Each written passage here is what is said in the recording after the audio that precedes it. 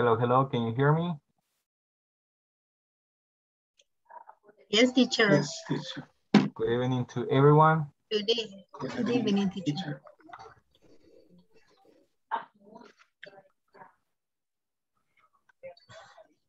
Luego le hablo. Dios.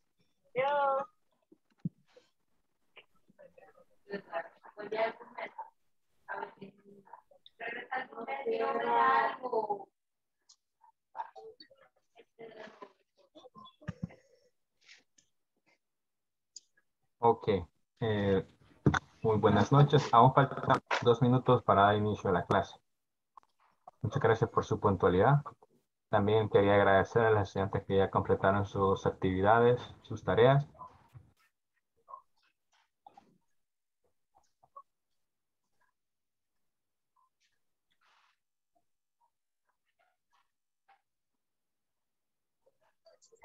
Sonia únicamente le hace falta la tarea 4 para estar al 100. Sí, teacher. Y el Esa examen final. Ok. Al Mr. Alexander también únicamente la tarea número 4 está pendiente aún. Sí, teacher.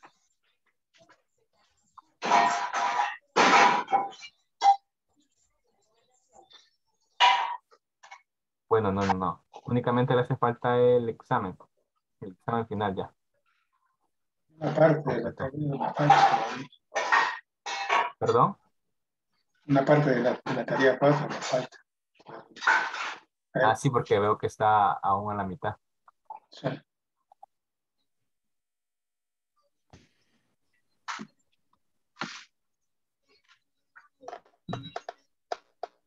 Con Mr. Nicolás, únicamente la tarea 4.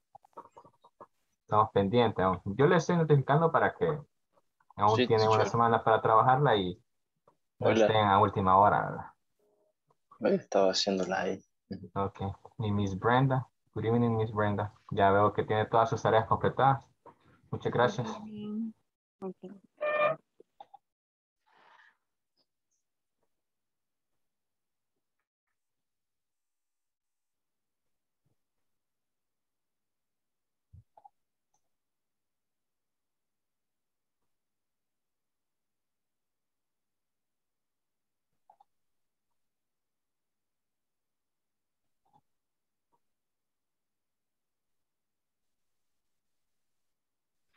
Good evening.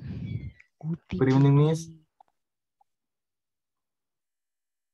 Good evening, Miss Carolina. Hello, how are you today? I'm fine. Excellent. I like to Yes. hear that. Me gusta escuchar eso. Bueno, como les estaba comentando, en este momento Miss Brenda creo que es la única que tiene todas sus actividades completas, incluso hasta el examen final. Así que muy bien. De ahí la mayoría también ya casi completaron, únicamente les hace falta en ciertos casos la tarea 4 o el examen final. Pero en su mayoría ya casi está por finalizar sus actividades. Lo recuerdo porque esto también es parte de su evaluación y aún ya estamos en la recta final para completar las actividades. Entonces, para que usted pueda organizar su tiempo y finalizar las tareas.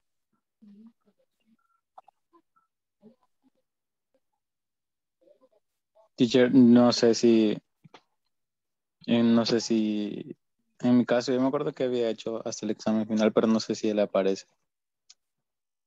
Ahorita voy a hacer eso.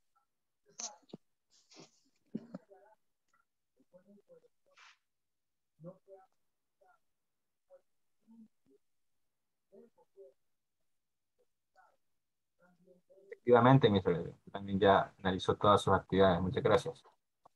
Ok. Ok, muy bien.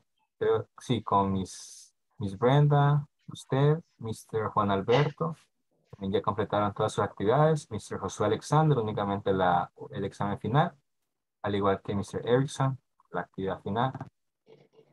Y ahí estamos con Mr. Juan Ricardo Alvarenga, que aún hace falta la actividad 3 y la actividad 4. Y Ok, ahora les completo. está bien, está bien. Y ahí tenemos a Miss Carolina, Mr. Carlos Alberto, que aún hace falta la tarea 4, al igual que Miss Heidi Marisol, 4, José Nicolás, tarea 4, Juan Ricardo Barenga, 3, 4. Ok, teacher, yo voy a tratar de hoy en la noche avanzar lo más que pueda y si no mañana temprano. Maritza, 4, Miss María Magdalena, tarea 4, Mr. Samuel Isidro, tarea 4. Okay. De ahí también el examen final, pero también aún tiene tiempo para realizar esas tareas y el examen final. También les quería comentar, antes de iniciar la clase, que en los próximos días usted recibirá una encuesta por parte de la academia. Quería también decirles que cuando usted reciba esta evaluación, no la realice. ¿Ok? Usted la va a tener, pero no se va a realizar. La vamos a realizar todos juntos en la clase final, porque hay información que es de completarla todos juntos. Así que voy a aparecer grabadora, le voy a estar diciendo estos 2, 3 días que no complete la actividad, por favor, la encuesta, sino que la vamos a completar todos juntos hasta el día lunes, que es siguiente lunes, que es nuestro último día de clase. Ok, y también ahí se va a poder colocar su inconformidad o conformidad y otro tipo de preguntas relacionadas al curso durante todas estas 20 clases.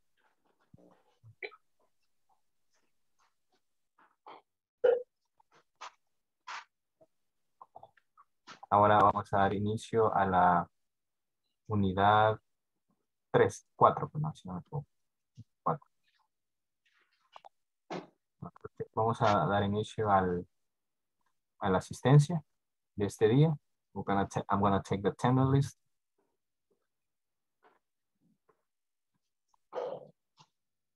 And we'll start with Mr. Alexander. Present.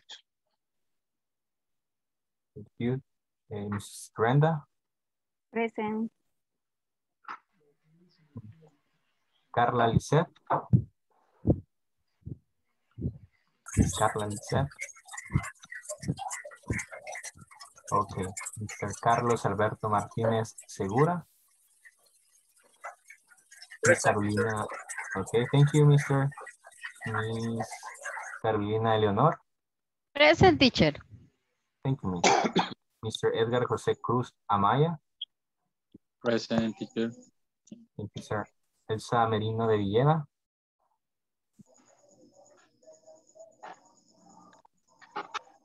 Mr. Erickson René Díaz Mejía. Present, teacher. Thank you, Mr. Mr. Ever Giovanni Ortiz. Present, teacher. Thank you. Miss Heidi Marisol Mengíbar. Present, teacher. Thank you, Miss José Nicolás García Maravilla.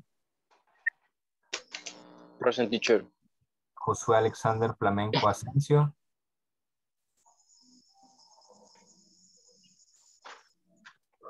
Juan Alberto Rivas. Juan Ricardo Alvarenga Alas. Present, teacher. Kenia Rebeca Navarro Medrano. Present, teacher. Thank you. Miss Maritza Reyes López. Present, teacher. Thank you, Miss. Sonia Miriam and Mr. Samuel. Miss Yesenia Emperatriz Escoto. Miss María Magdalena Rivera Ruiz. Present, teacher. Thank you. Teacher, excuse me, present. Okay. Okay, Miss. Thank you. Thank you.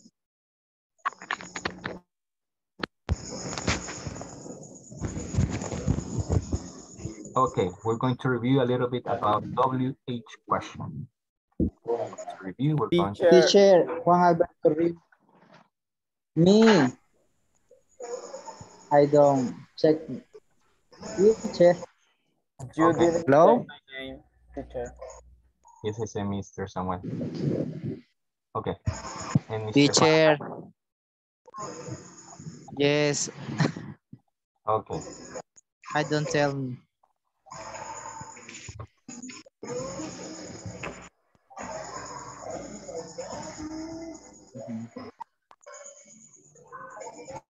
Okay, we're going to review the WH question. ¿Cuáles son las WH question? Ustedes recuerdan. What are the WH question you remember? What, when, Why? how, Which? where, Where? Good. which, Whose? Who's? Excellent.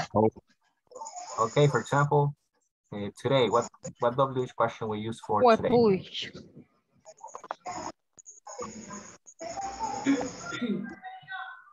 What WH question we use for today?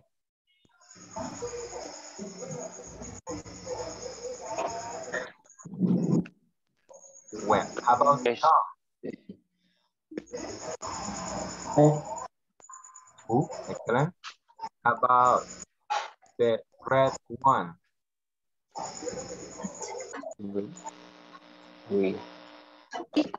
Which? Excellent. Mary's. Who? Whose? Excellent. At home. Where? Where? Excellent. A car. When? What? By bike, by car, by bicycle, by bus. How? How? Good. And why? Okay, when? It's for time. Who is for people, for example. Which? Options. Whose? Possessive. Where?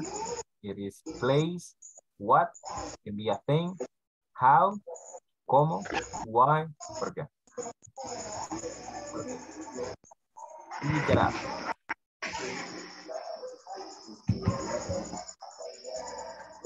Fill in the blank using WH question.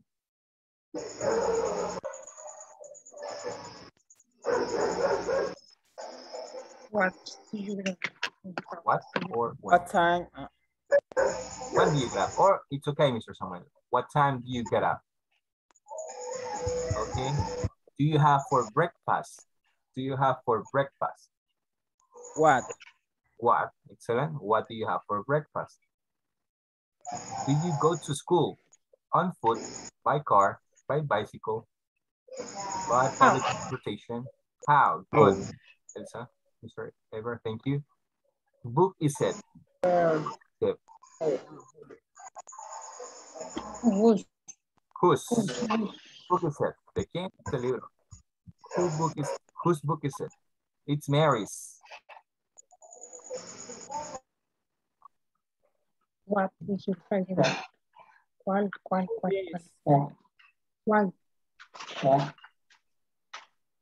What? Why? Which? Whoa. Oh, Who?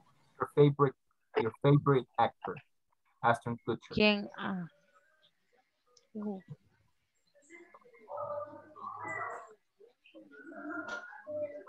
Why do you want to go home? About number 2, what do you think is it? Where do you live? Where do Where you live? Where? How do you watch TV?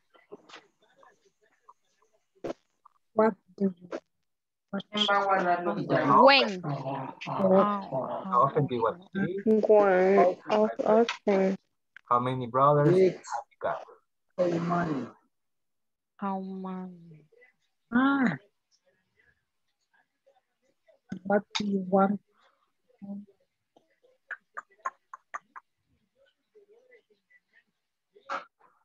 Not for. Where do you live? Not for. Not for. How often do you watch TV? Every day. Which hand do you write with? With my left hand. My left hand, with left hand. And finally, how many brothers have you got? Only one. Only one. Excellent. Okay, where does Mike live?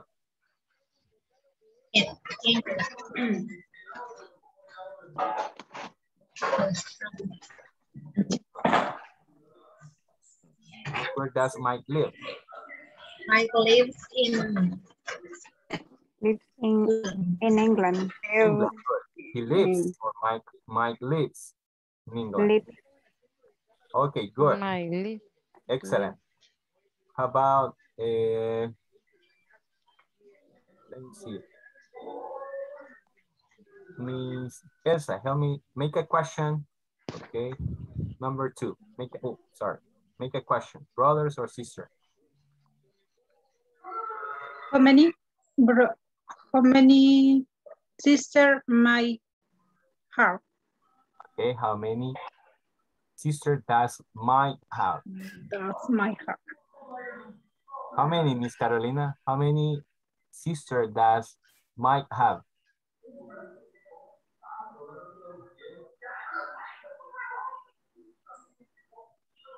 Your microphone. Mike has 2 sisters. Good job. Okay. Mr. Edgar Jose, make a question using go to school, please. Okay. How Mike go to school? How does Mike go to school? Excellent. Mr. Juan Alberto, answer the question, please. How does Mike go to school?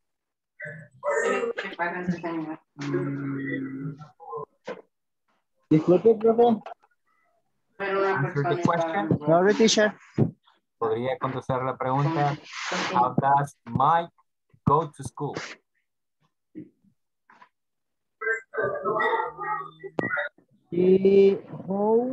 Excellent. How go to school? Okay, he goes by bus or by motorcycle? And he go to school in bus. By bus. Excellent. Okay, Mr. Alexander, make a question using get up. To Annie. When Mike get up. She go to school in bus. Okay, Mr. Juan, thank you. Mr. Alexander, using get up and for Mike. When Mike get up. When Mike get up. Okay, when does Mike get up? He gets up at? Mike gets up. 6:30. He gets up at 6:30. And how about Annie? What time does he get up? What she gets up?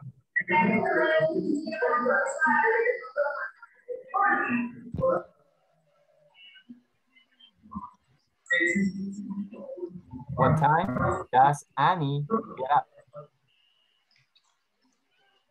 Annie get up. He gets up at 7:15. Sorry? And he gets up at 7:15. Okay. Gets up at 7:15. Okay, good.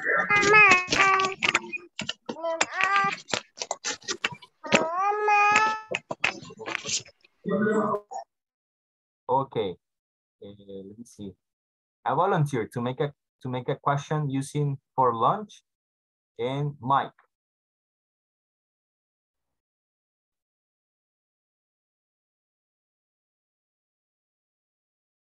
Make a volunteer to make a question using for lunch and Mike or Annie. What Mike. What eat for lunch?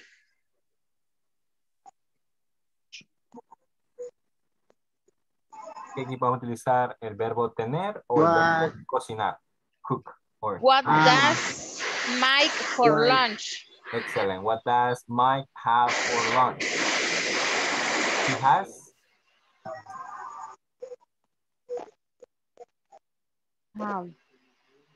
Mike have. Has? Mike. Mike has it. Mike has.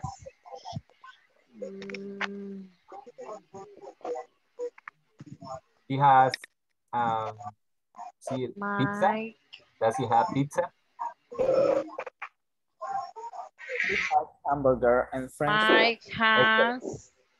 Mike has. Very good, Mr. Samuel. Hamburger and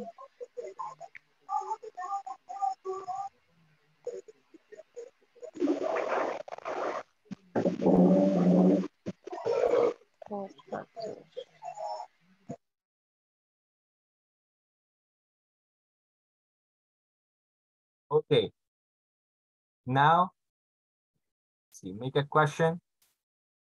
Okay. For example, well, you will answer in affirmative and negative. Va a contestar en afirmativo y negativo. Okay. Let's begin with Mr. Edgar Jose. Which musical instrument do you play? Play the piano. Excellent. Negative.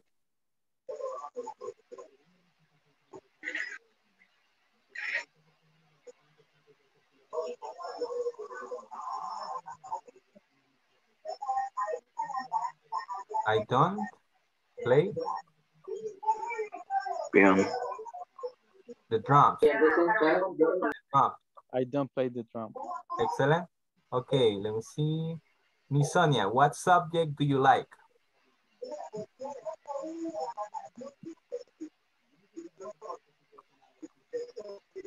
Sorry, teacher. Here is great, and I can hear it. Okay, I understand. Okay, how about Mr. Alexander Aron? What subject do you like?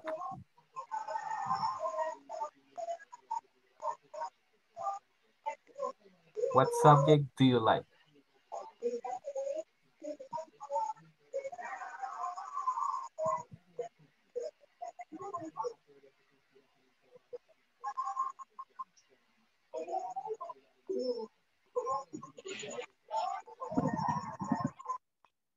I like the subject history.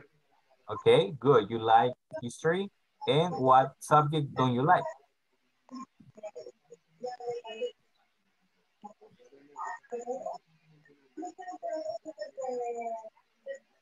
I don't like subject geography.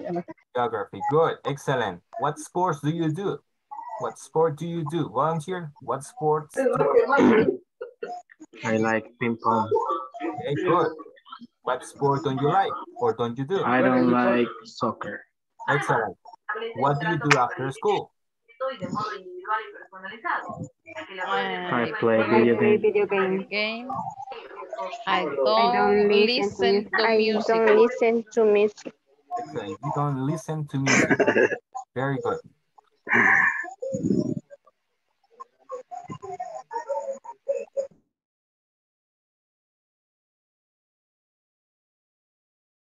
Ok, vamos a hacer esa actividad. Let's recall this activity. Vamos a hacer preguntas utilizando el verbo, por ejemplo, en este caso, speak. Okay. Y la respuesta una puede ser afirmativo y la otra negativa.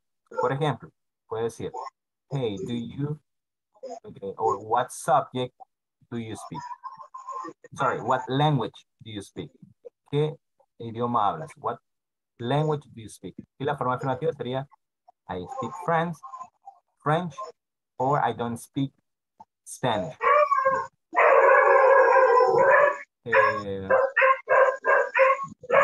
What do you do on weekends, for example? What do you do on weekends? I vacant my home, or I don't do laundry.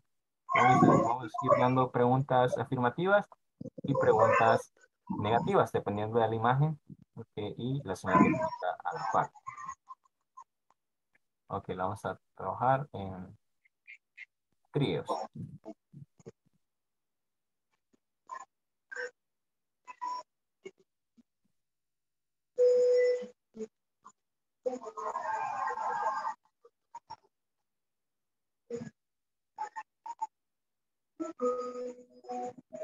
There we go.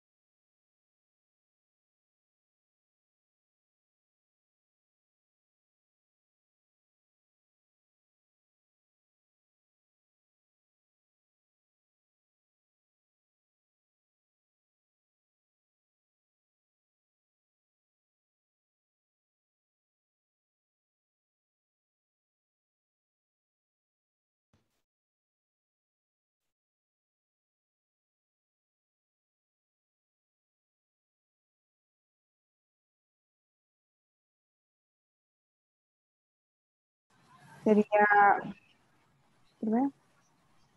How? Ajá.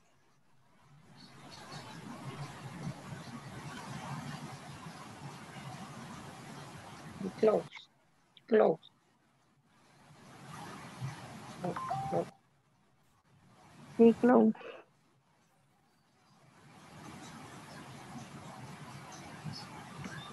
Sería I use. ¿Cómo? I use. The wash machine. No, mira. I wash, ajá. I wash my clothes in Ah, the machine. Ajá. I wash.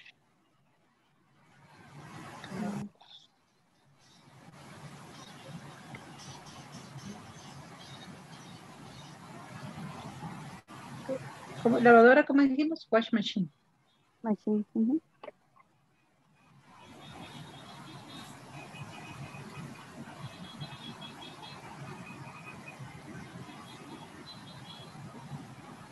No, no aparece la negativa. I don't ¿Cómo? wash. La lavadora es la negativa. I don't wash. Ah. Ajá. I don't wash. Y la otra, pero la otra es una aspiradora. Sería workhouse. I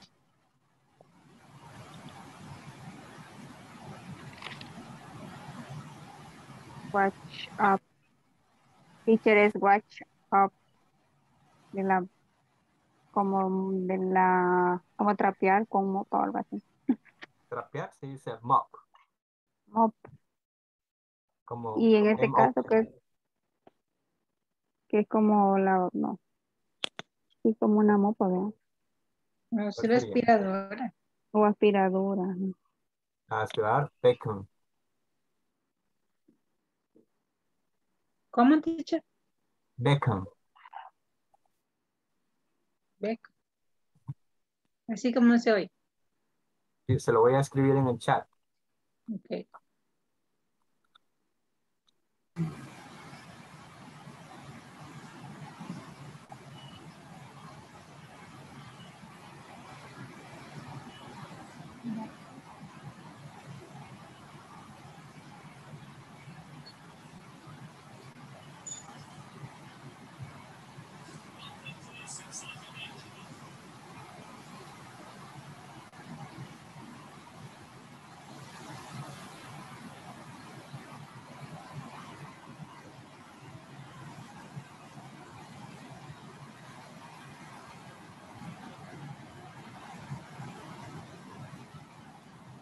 Ah, ve. Ok, good.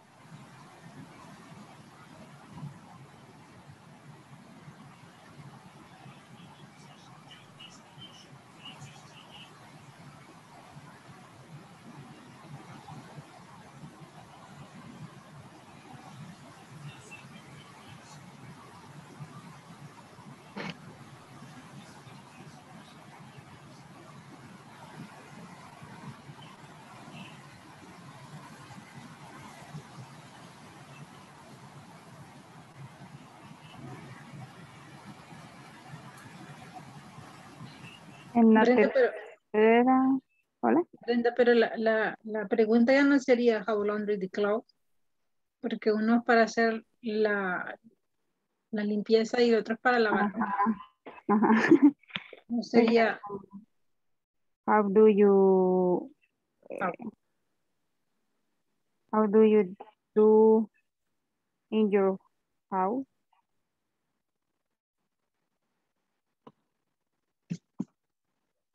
Sí, yo creo que sí.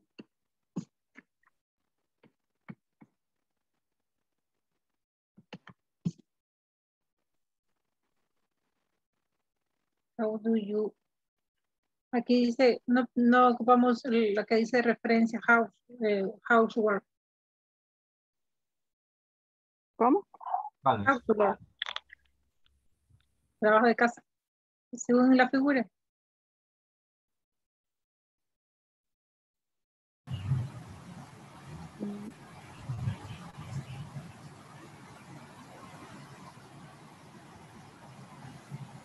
No sería how do you do housework. How do you do housework, yeah? Or how often do you do housework? Or what do you do on Sunday, for example? Para preguntar qué hace los domingos, se contesta, I Okay. vacuum my house, but I don't do laundry. Laundry es lavar ropa. Laundry, do laundry. Ah, Laundry se escribe. okay.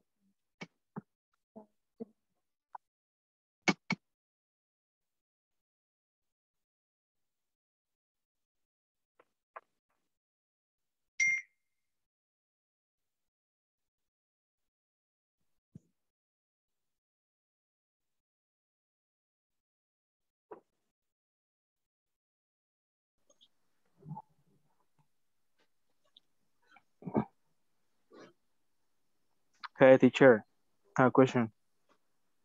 Tell me. What about the second one? Which one? Do The laundry? house. Vacuum? Yeah, but the structure of the question, what kind of housework do you do? Exactly. What kind of housework do you do? Or what, for example, what do you do on Sunday? And you can say, Okay. I vacuum my house, but I don't do laundry. That is another option. Okay, okay.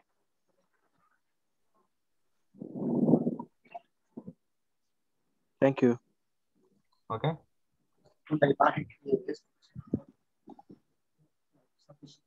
No escucho nada. Uy, no, pues no. Esa no la 3 hice. Bueno, la Ok, pregunta entonces la podría número 3, bueno, la pregunta. Ajá, la 3. What do you read? ¿Qué libro estás Read. leyendo?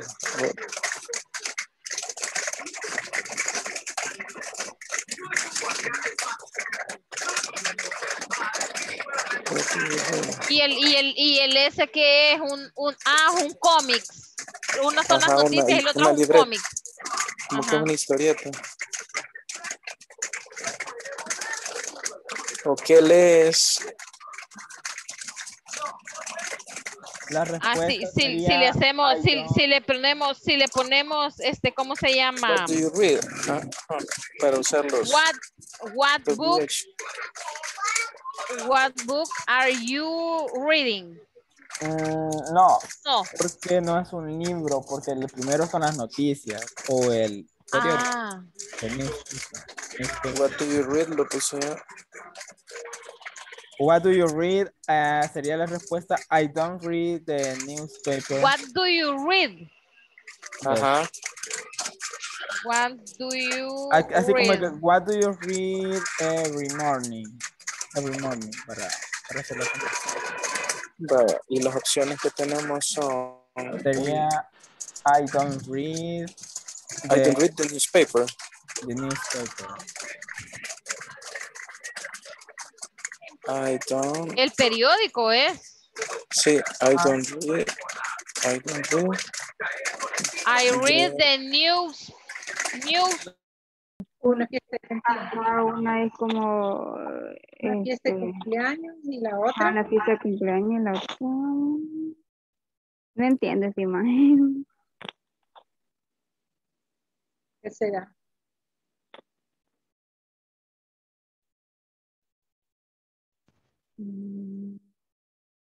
Algo de rice. Es una ola con un salvavidas. Ah, perdón. Una ola con un salvavidas. Ya. Con un flotador. Permítame que se vino el agua. Ok.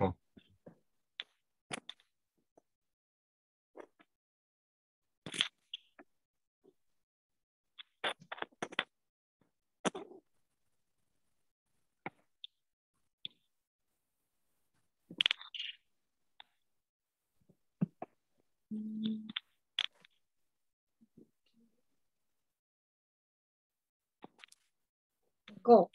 ¿Y qué? ¿A dónde te gusta ir? Where do you like to go? Exactly. Where do you like to go?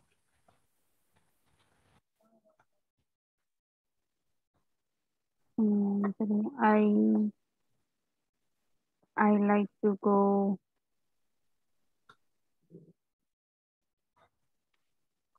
I like to go in the party or birthday. In the park.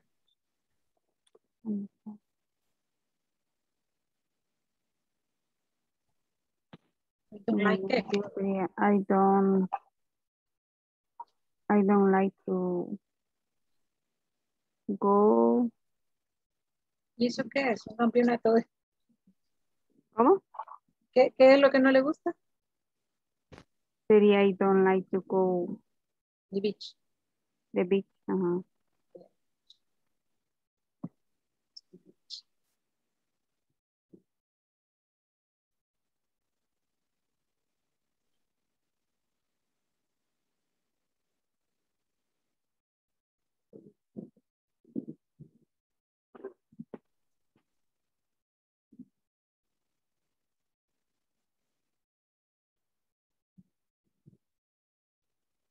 Y en las otras,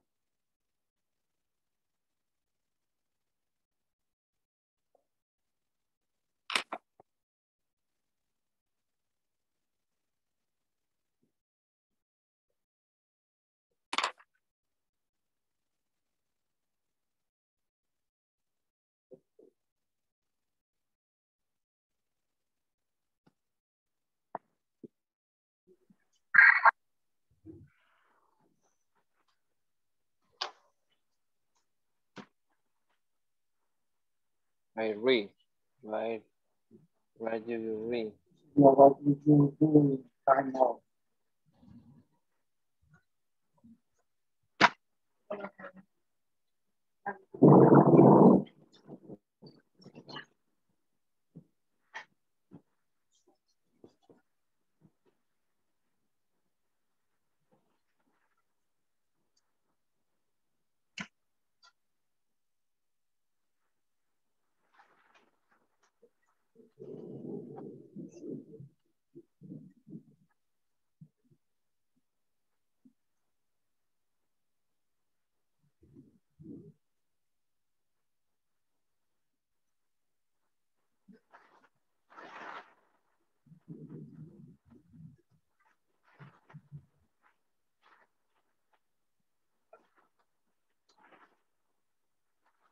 Right. ¿Qué es la segunda? ¿Qué es libreta, Primero es un periódico, la segunda no sé qué. Es una revista o una libreta de... Sí, es una libreta de un cómics.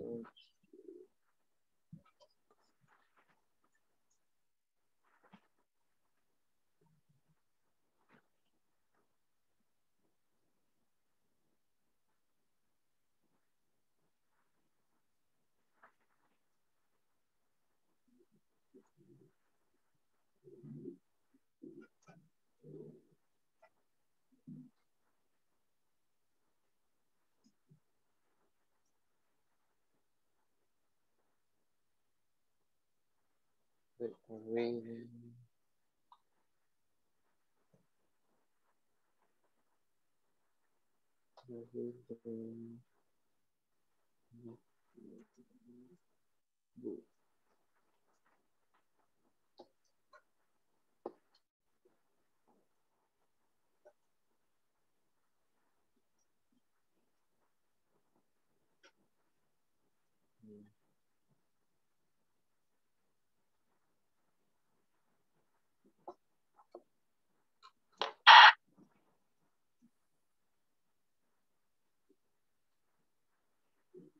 La pregunta teacher, es what did you do in time off?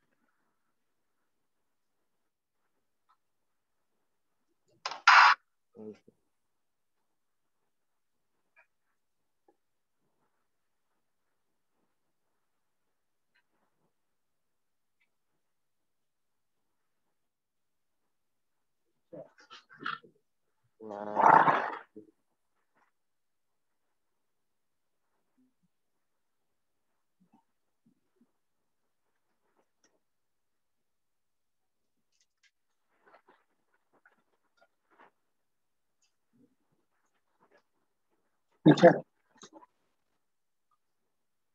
Hello. la tercera pregunta puede ser what did you do in time off?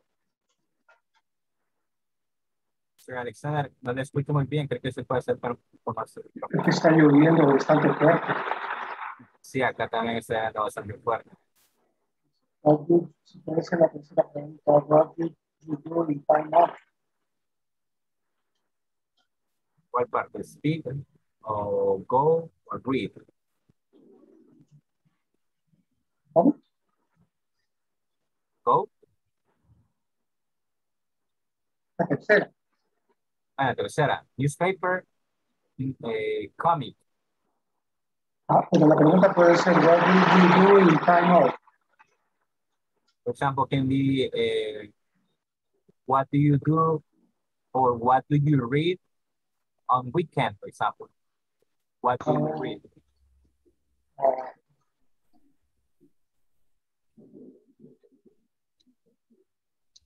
Porque la tercera de, pues, where do you go and read? A la cuarta que es la cuarta.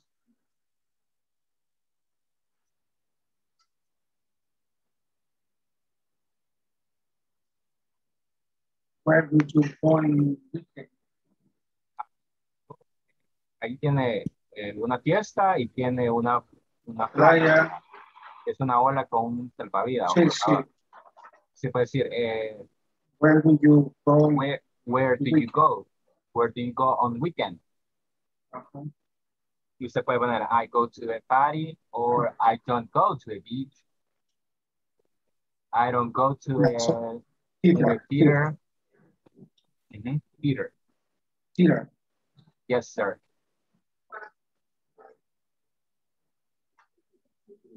Yes. Skating.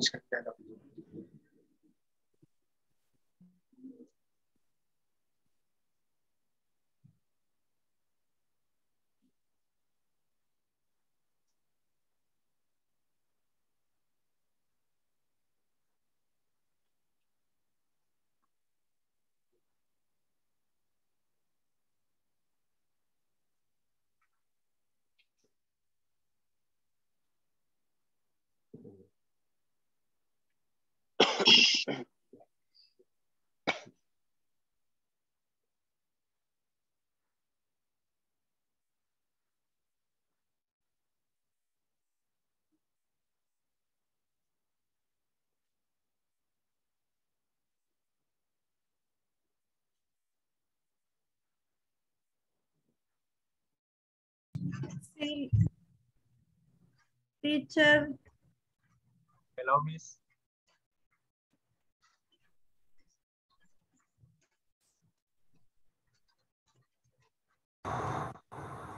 Can you hear me?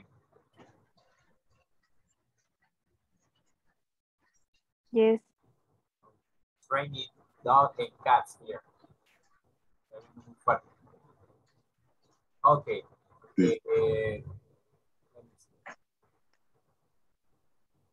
Okay, who created questions with the images? Who wants to be volunteer to show us? ¿Quién quiere ser voluntario? Or number one, speak. Okay, Miss Sonia. What language do you speak? Me, teacher. Okay, Miss Sonia, go ahead and then. Okay. What language do you speak? I speak French.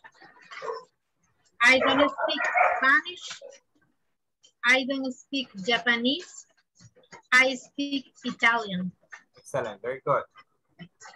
Okay, another volunteer with the same question. Me, teacher. Thank you, Miss Carla. Go ahead, please.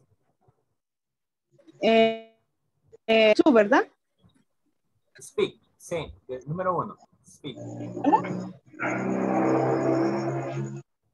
Two. Number one, please.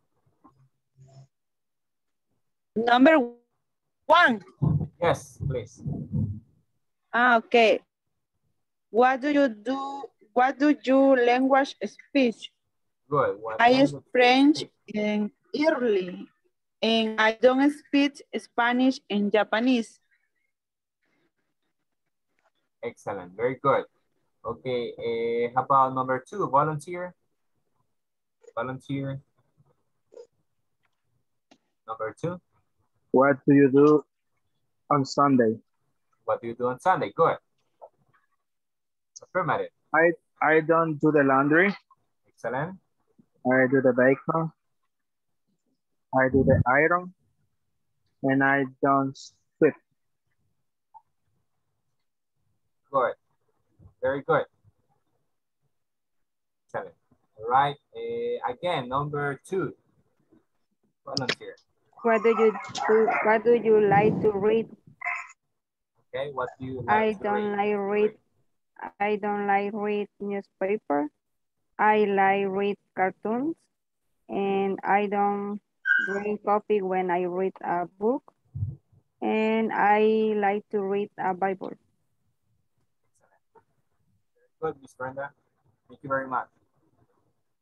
Okay, another volunteer with read.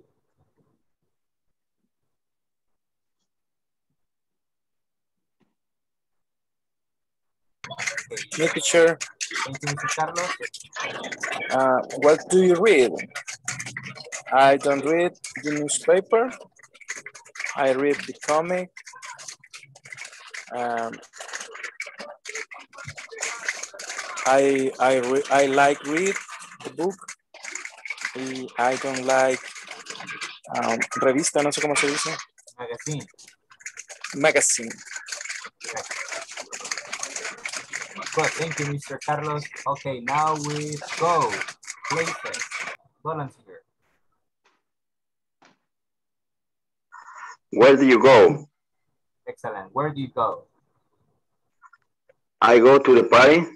Excellent. I don't go to the swim. Very good. I don't go comer tragedia. Okay, the theater. Teatro, theater. Theater. Exactly, theater. Uh-huh.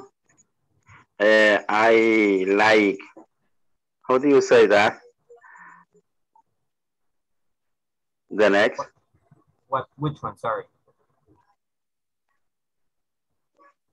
Es como esquiar o en nieve, algo así.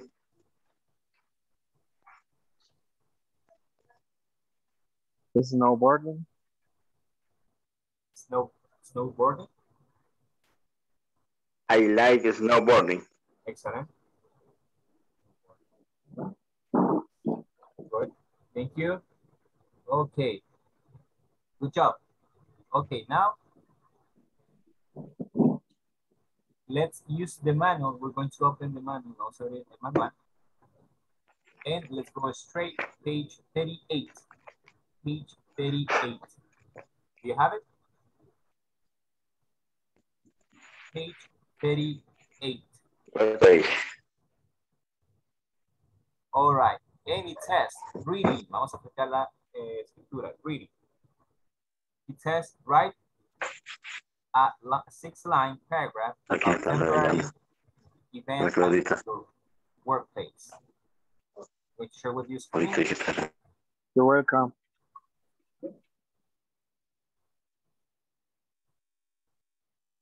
Okay, it says, write a 6-line paragraph about temporary events at your workplace. O sea, vamos a escribir eventos temporales. Okay, aquí podemos utilizar el presente continuo. Okay, y describiendo eventos o cosas que sucederán en su trabajo. Okay, usted puede escribir, por ejemplo, meetings, conferences, parties, I don't know, different events that you might have in your workplace. Okay, only 6 lines, and then we're going to read our paragraph. Después vamos a leer un poco nuestro párrafo.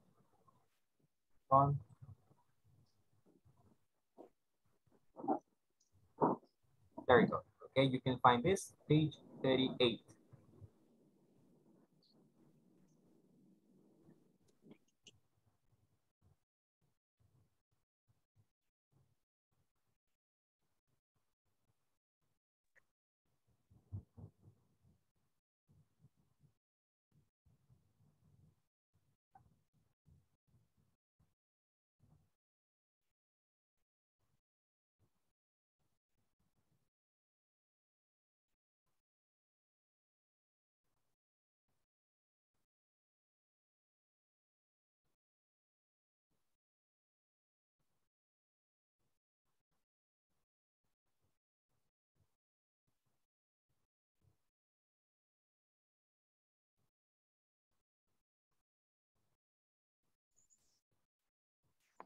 Hola. Hello.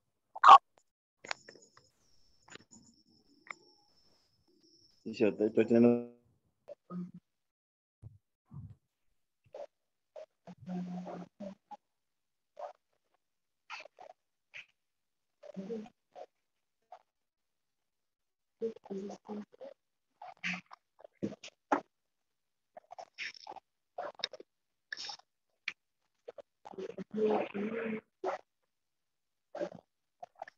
Hello, Elsa.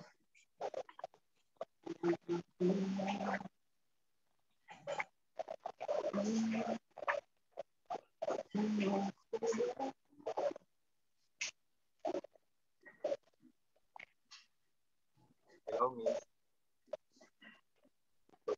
Hola. Microphone. Hello, Miss Kenya. Hello. Okay.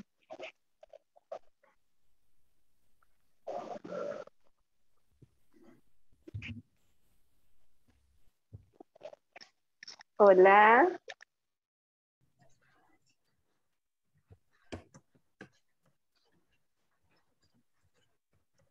Teacher, una consulta.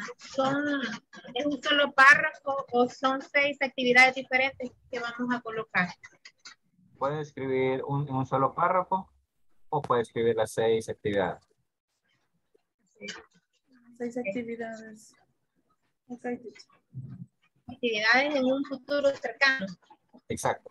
Ay, Dios mío, es que eso de los tiempos gramaticales, por el amor de Dios. Sí, eso está bien complicado. Solo tiene que usar el presente continuo. Por ejemplo, I'm having a meeting next Sunday at my workplace. I'm having a meeting. El meeting es reunión. Pero, profe, ¿cómo utilizamos el presente continuo para un futuro? O sea, Si se pone a comparar el español con el inglés, le va a salir canas verdes. ay, no. Porque es querer comparar una estructura gramatical muy fácil con algo complicado. Hay ciertos parecidos, pero si se pone a compararlo, le van a salir canas verdes. Ay, Dios mío. Entre la gramática española y la gramática inglesa, las odio a las dos, con todo el En respeto. realidad, la gramática inglesa es como un gatito y la gramática en español es como un león. Y la gramática en ruso es como algo legendario.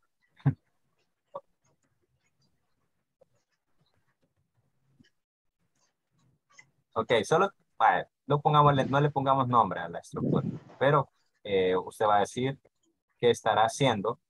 eh, por ejemplo, estará teniendo una reunión el siguiente domingo. I will. Sí, Sería I will. utilizamos will, pero aún no hemos llegado a esa estructura. Entonces, bueno. Se va a decir, I'm having a meeting next Sunday. I'm having a meeting next Sunday. ¿Gusta que se le escriba?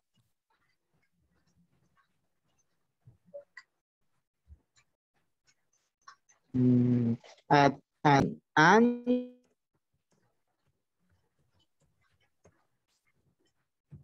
dijo having meeting the next.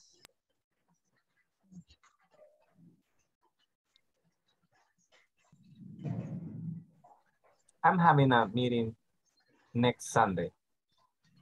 Okay. Or I am traveling to another, well, I'm traveling to visit another, traveling to visit.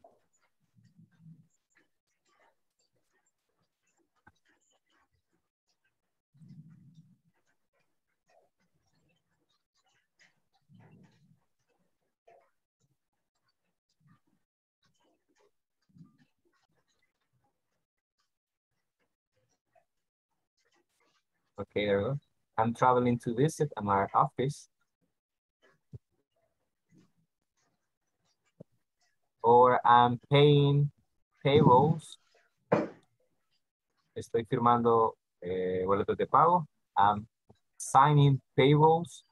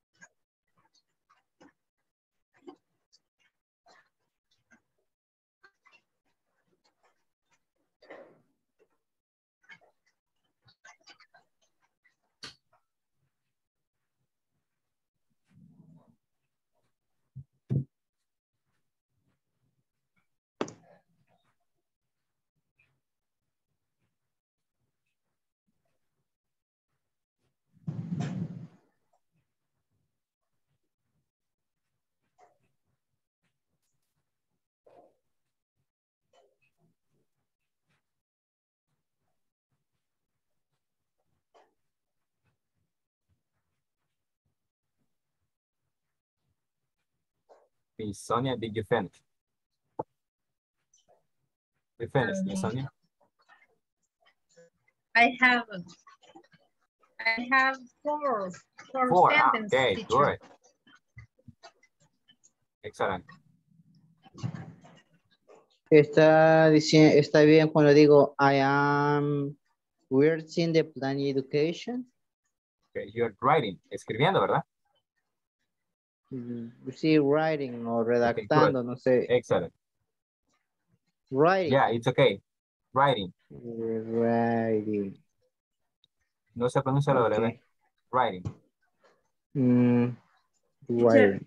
y está correcto decir the school teacher are practicing for the Friday. Okay. Teachers are practicing for For the Friday. For Friday. For the Friday, correcto.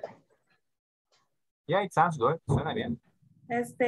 Los maestros están practicando el musical. El musical, sí, así. Me falta esa palabra. Ajá. The school teacher are practicing musical for the Friday. Algo así. Good. Yeah, it's okay. Sí. ¿Y qué musical van a tener? Musical. Ay, el musical de vacación. Sí, se le puede agregar musical vacación. Sí. Vacation. Vacation, ok. Vacation. O no, mejor le pongo la obra de teatro, ¿verdad? Sí. O sea que en su trabajo cantan los maestros. Sí, sí. Para el día del niño nos disfrazamos y cada maestro hace un como recital.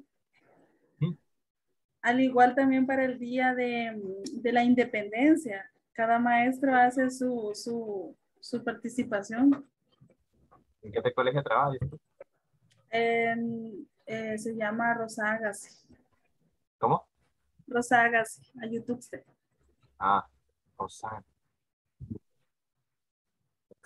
Interesante. Yo trabajo en un colegio, pero no cantamos. Nosotros sí, nos tenemos que disfrazar casi siempre para el Día del Niño. Vamos así como tipo, bueno, depende de la temática. Nos hemos disfrazado de piratas. Ay, el disfraz más terrible fue el de Minion. Así nos veíamos todos, literal. Así que sí hacemos esos eventos. Yo he escuchado eso en el arrupe, que los maestros se disfrazaban, pero ya que usted lo dice, veo que no es tan único de ellos. Sí, no, nosotros sí, Sí. no son eventos tan grandes, pero sí son eventos así para ese día de los peques. Igual, en mi antiguo trabajo sí nos disfrazábamos ¿Verdad también. que sí? Sí. El día del niño más que todo. Nosotros Nos ponían a Para la independencia también, el baile folclórico que hacen los maestros. los maestros. y los maestros ya no son los estudiantes. Wow. Sí, lo que pasa Qué es de que, feo. no, es que lo que pasa es que los estudiantes tienen sus grupos, pero también los maestros hacen un baile típico de El Salvador. No, creo que para ahí mal. No puedo bailar. I can't dance. No, ni yo, pero como es obligación de interés, como saltar, no va. Okay. Interesting. Interesante. Sí, claro. Con mi jefe. ¿Cómo? Tendré una reunión con mi jefe el viernes. Since I am attending meeting.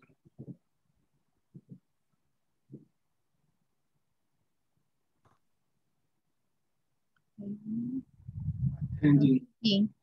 attending the meeting. Attending a meeting. Exactly. I'm attending a meeting, but With my boss. with my boss. Excellent.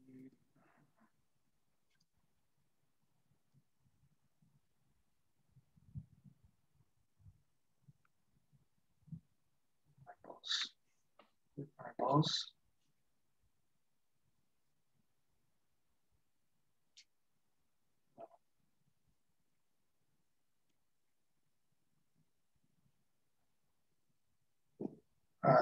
Ponemos una hora.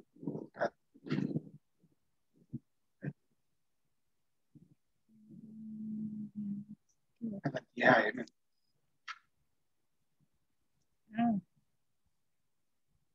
I am attending a meeting with my boss at 10 o'clock or 10 a.m.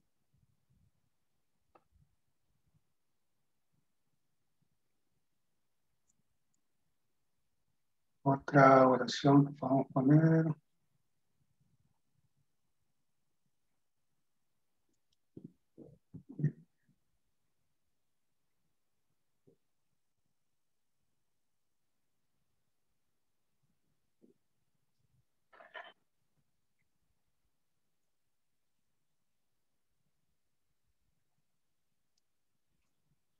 Hola. Hola, hola. ¿Qué otra oración podemos poner? Podemos. Estoy realizando un reporte en este momento o un reporte de ventas, algo así. No. Puede poner como para expresar que lo realizará la siguiente semana, por ejemplo, porque es un futuro cercano. I am writing a report. Que I'm doing a report, doing report next week, for example.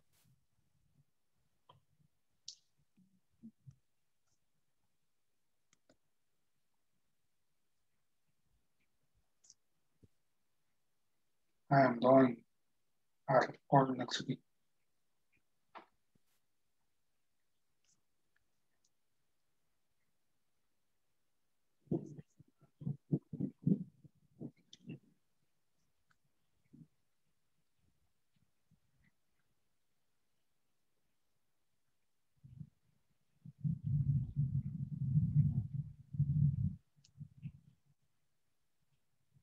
Tiene que llevar el verbo to be.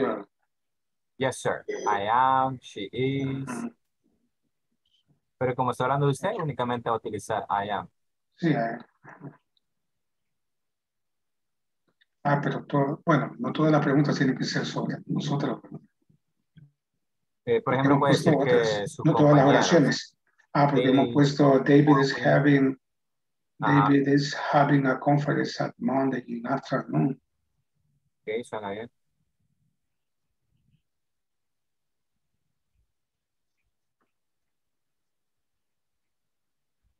Y otra más, Nicolás. Creo que Nicolás está.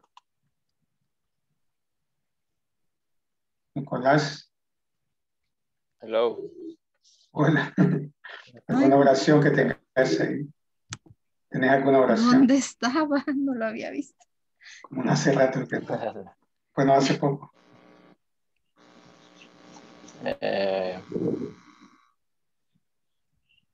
Sería...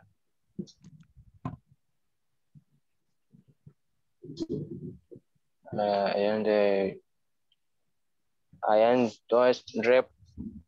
present in the counting. ¿Cómo? I am present in the counting.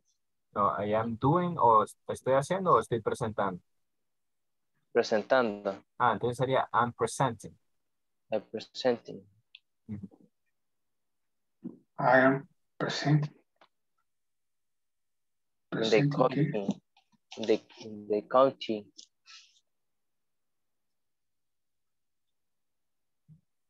¿De qué? In the counting, teacher. ¿El qué, perdón? ¿Y en español qué es?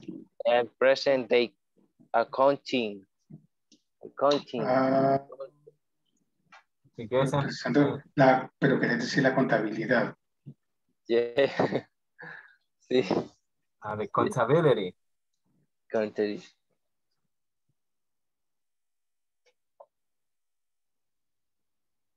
Pero sería como un reporte de contabilidad. Yeah. The present, the county report. Sería un... contabilidad.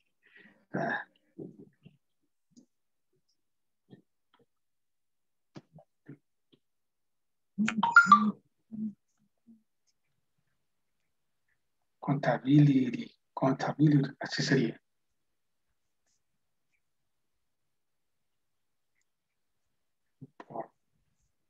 I am presenting the contability report.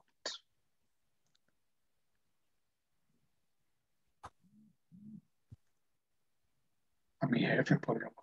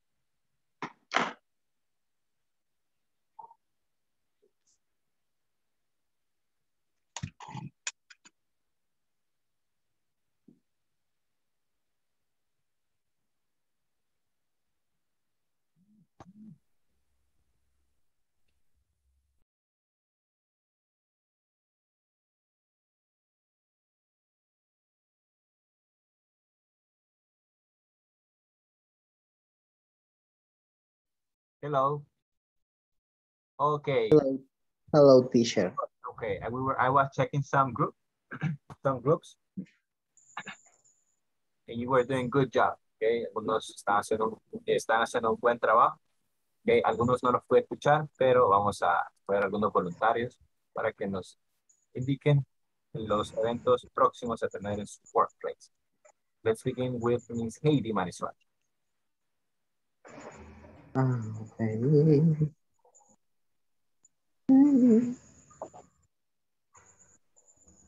Okay. I am having in celebration with my student in October 2nd. Excellent. We are preparing a sport activity next week. And in the school teachers are practicing musical for the Friday. Excellent, Ms. Heidi. Thank you very much. Okay, how about Mr. Edgar Jose Cruz? Am I, please? Okay, teacher.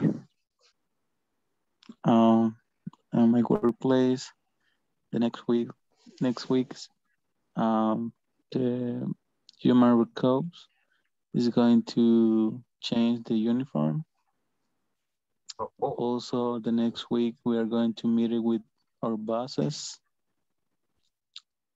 and then the next week we'll receive a new aircraft. Good. And also the next month, we're going to send in the monthly report. Monthly report. Good job. Thank you, Mr. Edgar. Okay, how about Miss Brenda? Okay. At my work next week, we are having several events. For example, on Monday, we are receiving people from other countries. On Tuesday, we are attending to a meeting with my boss. And Wednesday and Tuesday, we are doing advertising of the new promotion. And finally, on the weekend, we are having many discounts in our products of our company. Excellent. Good job, Miss Brenda. Thank you for your participation. How about Mr. Juan Ricardo?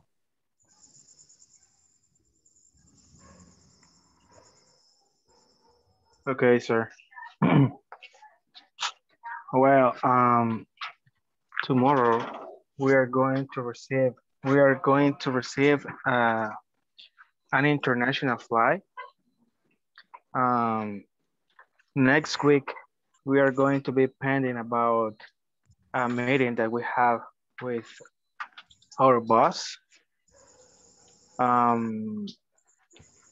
Next month we are going to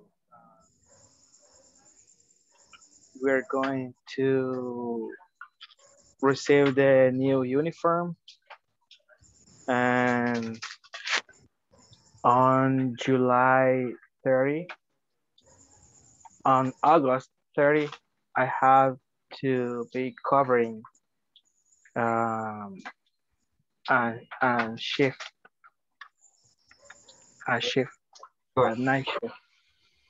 Okay. Thank you, Mr. Juan Ricardo, for your participation. Okay, how about Mr. Erickson Diaz?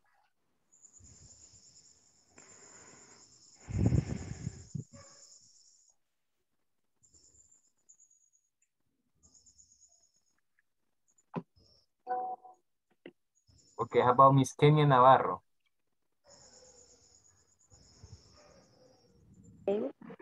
Okay. I have a meeting this next week. I had to check the email the Monday. I had to call the client twice a week. I had to write a report a month. I have occasionally attend the visit. I had to balance petty cash. Finish. Thank you, Miss Kenia. How about Miss Maria Rivera?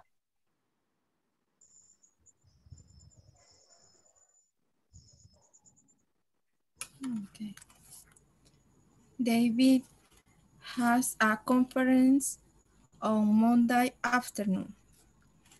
Rosa is calling clients. Attending a meeting with my boss at 10 o'clock. I am preparing a report next week. Finish. Thank you very much. Good job. Is there any volunteer? Thank you, Miss Maria. Another volunteer? Me, teacher. Me, teacher. Thank you, Mr. Samuel. Okay, at my work tomorrow, I'm selling some home appliances. I'm visiting clients. I'm calling clients if I can find them. Also, I'm squaring money. And I'm texting clients on WhatsApp when they have any question. That's it. Good. Thank you, Mr. Samuel, for your participation. Okay, now we're going to open the manual, page 39. Page 39.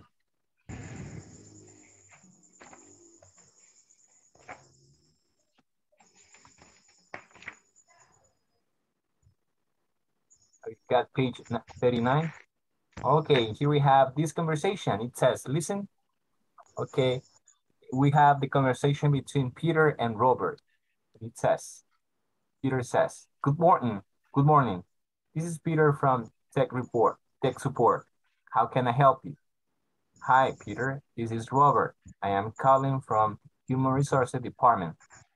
I like to report a problem with my computer. What is it, Robert? It doesn't seem to work. I see. Let me ask you some questions. Okay.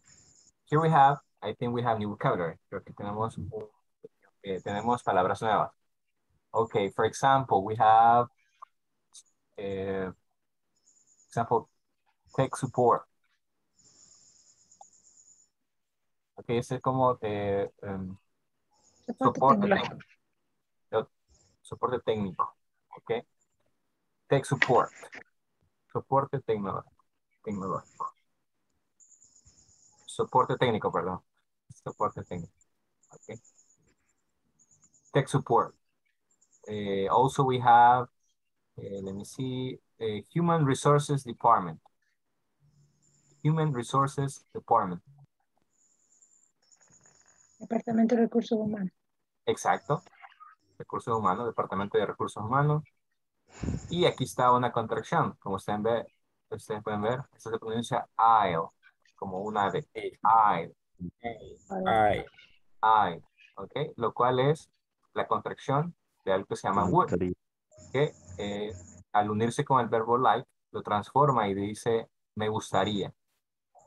Me gustaría. I like to report a problem.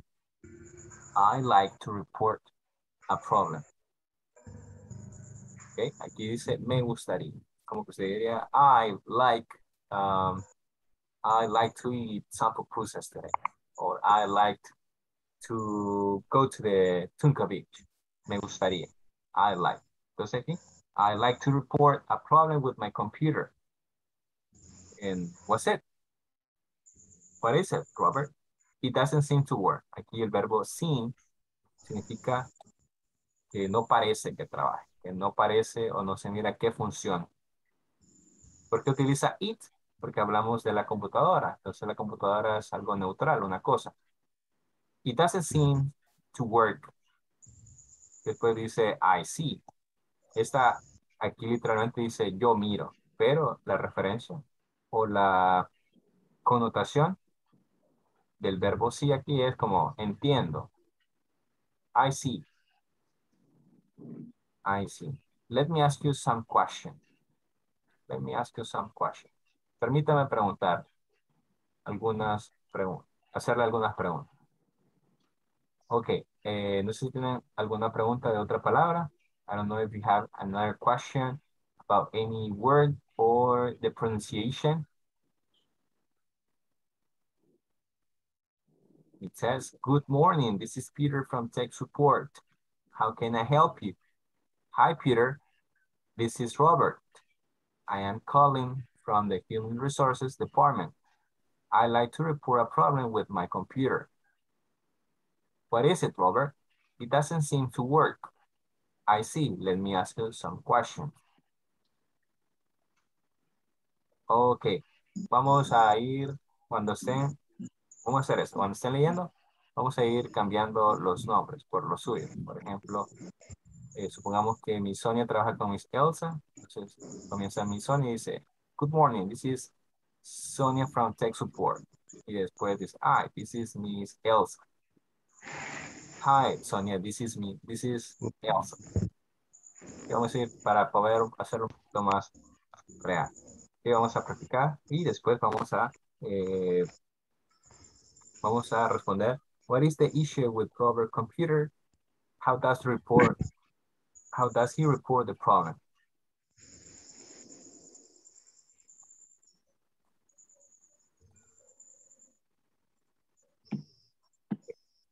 Give me a second.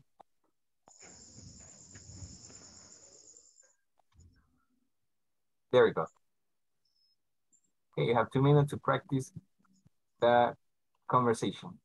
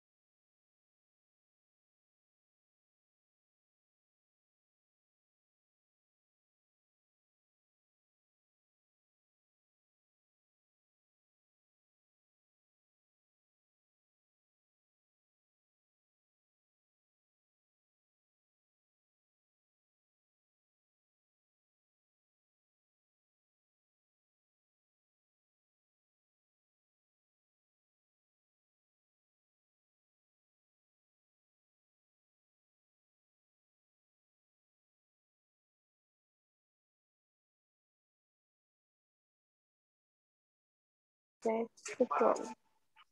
How can I help you? Ok, bueno. Ya. Si yo soy Peter, sí, entonces yo inicio como, good morning. This is, no, sí, good morning. This is Carlos from Tech Support. How can I help you? Hi, Carlos Martinez. He is Kenya. I am calling from the human no puedo pronunciar esa palabra. Resources. Teacher. Resources. Okay. Resources. The human resources department. Perdón, pero. Oh. Resources. Como decir resortes, pero en English. Resources. Okay. The human resources department. I like to report a problem with my computer. Good. Excellent. Thanks. What is the Kenya? I does seem to work. I see. I see, teacher, es como el, ya veo. ¿Verdad? Oh, pero, cuando uno entiende. Pero Usted encontró el él es equivalente correcto. strong. I see. Let me ask you some questions. Está bien, ahí va. Cambiamos entonces. Hoy usted es Robert. Yo soy Robert. En mi Peter. Okay. Good morning. She is Kenya from Tech Support. How can I help you? Hi, Kenya. This is Carlos. I am calling from the Human Resources Department. I'd like to report a problem with my computer.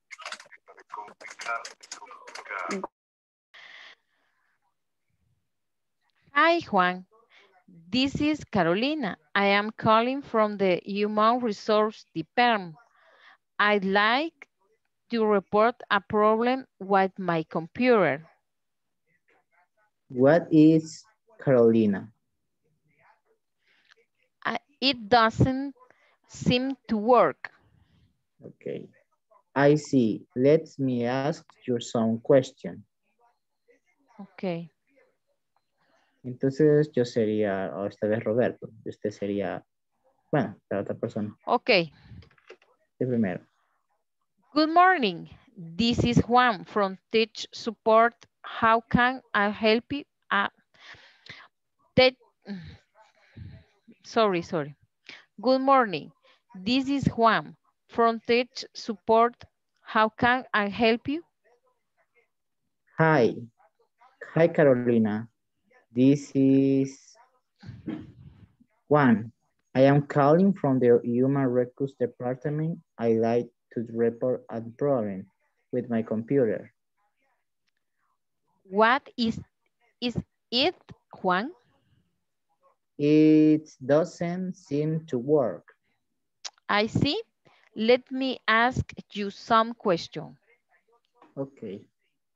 Así sería entonces. Ok, otra vez. Teacher, Otra vez.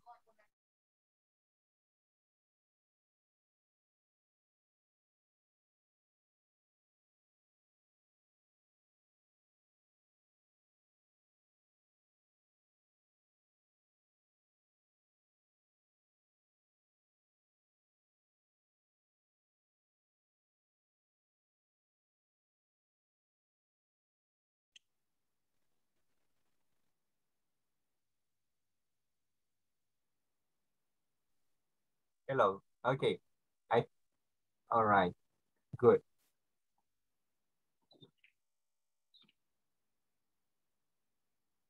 Okay, now everyone is here. Okay, I think we are having problem with this word. Vamos a tener un poquito de dificultad con esa palabra. Es human resources. Human resources. Department. Human resources. Okay, support. Take support. Take support. Okay. It doesn't seem to work. Okay. We're going to practice last time with someone different. Okay, you will have 2 minutes more. Okay, 2 minutes. There you go. Here we go.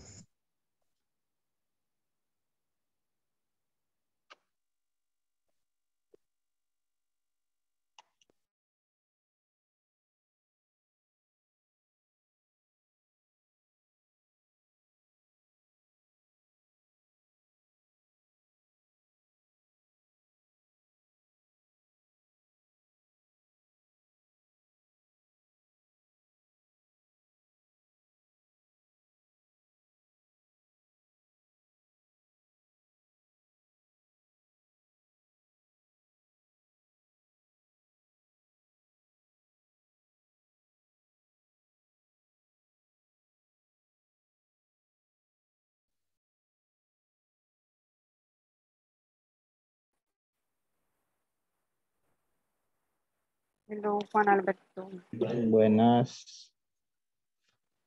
Hello, Brenda. Hello. Vamos a volver a practicar lo que es el libro Yes, o vamos a hacer las la preguntas. conversación. La conversación. Conversation, ok. Permítame. En este caso, usted sería Peter, yo sería Roberto, o ¿qué papel quiere? Sí, está bien así. Ok, empiezo yo. Good morning, this is Brenda from Tech Support. How can I help you? Hi, Brenda. This is Juan. I am calling from the Human Resources Department. I didn't like report a problem with my computer. What is it, Juan Alberto? It doesn't seem to work. I see. Let me ask you some questions. Nothing. Hoy si quiere al Ahora, revés para... okay. Good morning. This is Juan Alberto from Teach Support. How can I help you? Hi, Juan Alberto. This is Brenda. I am calling from the Human Resources Department. I'd like to report a problem with my computer. Oh, what is the Brenda. It doesn't seem to work. I see. Let me ask you some question. With my computer. I like to report a problem with my computer. Why my okay.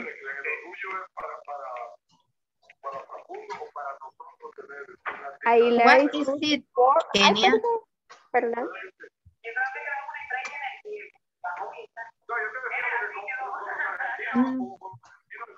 Bueno, si quieres revisamos. Ok. El segundo párrafo, el primer párrafo suyo en este caso. Hi, Sonia. This is Kenya. I am calling from the Human Resources Department. I like to report a problem with my computer. What is it, Kenya? I doesn't seem to work. I see. Let me ask you some questions. Okay.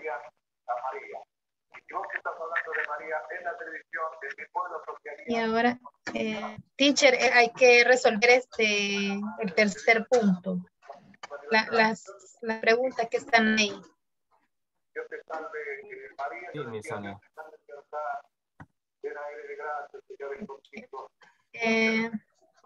What is the issue? ¿Cómo se pronuncia eso? What is the issue? Issue. What is the issue? The issue with Robert's, en este caso, with Robert's computer. Issue es un sinónimo de problema. Ajá. What is the issue with Robert's computer? It doesn't seem to work. Que no enciende. ¿Qué es el problema? Ajá. How does he report the problem?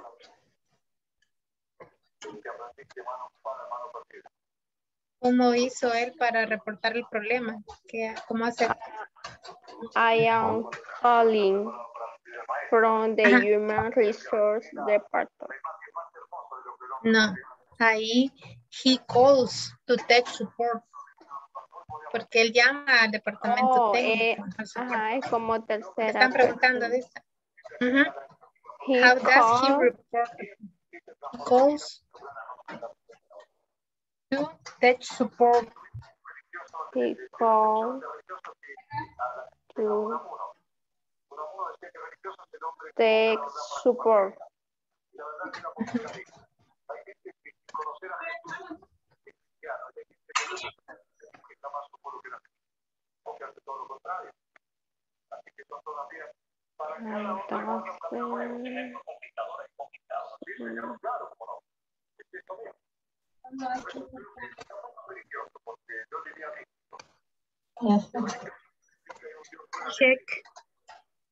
Check which problems are the most common reasons to call tech support.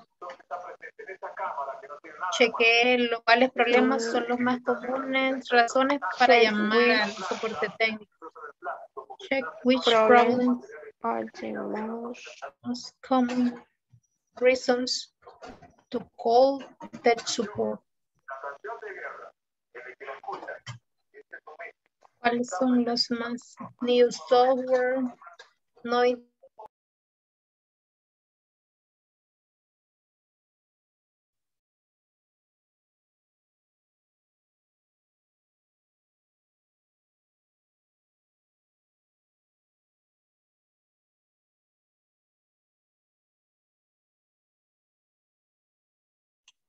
Here we are. Okay, we're going to practice the conversation between Peter and Robert. Okay, but you will mention your name. Okay, let's begin with, let's see, Miss Sonia, and she will be the first one. And second, will be Miss Brenda, please. Okay, 3, 2, 1, action. Good morning. This is Sonia from Tech Support. How can I help you? Hi, Sonia. This is Brenda. I am calling from the Human Resource Support Department. I'd like to report a problem with my computer. What is it, Brenda? It doesn't seem to work. I see. Let me ask you some questions.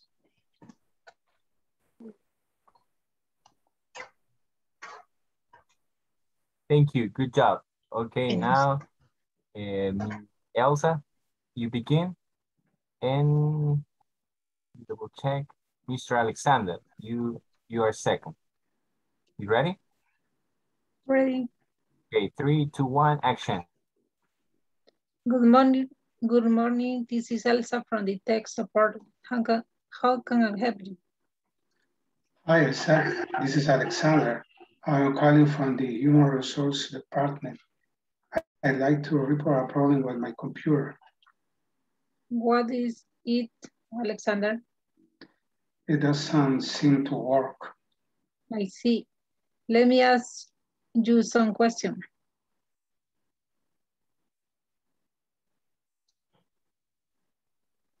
Okay, good. And the last one, the last pair.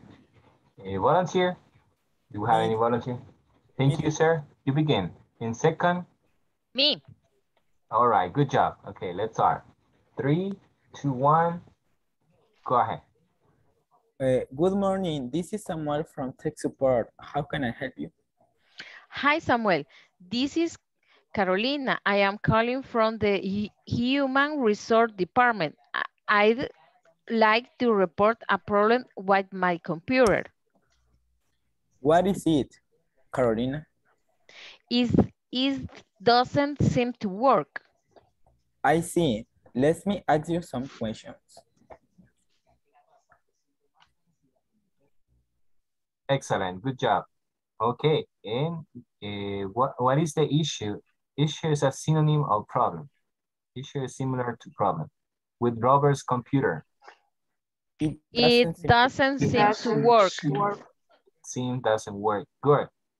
And how does he report the problem? He calls to report support. Tech support. Good. He called by phone tech support. Excellent. Ok, ahora tenemos una tabla donde están los problemas más comunes que pueden afectar nuestra, por ejemplo, nuestra computadora y como las razones más comunes para llamar a tech support. Por ejemplo, new software, no internet access, a virus, deleted files, paper stuck in printer, USB port out of the order, funny noise in the CPU, and frozen screen. Frozen screen. Ok, ¿cuáles creen ustedes que son los problemas más comunes como para llamar a tech support? No internet. A virus. A virus. Deleted files.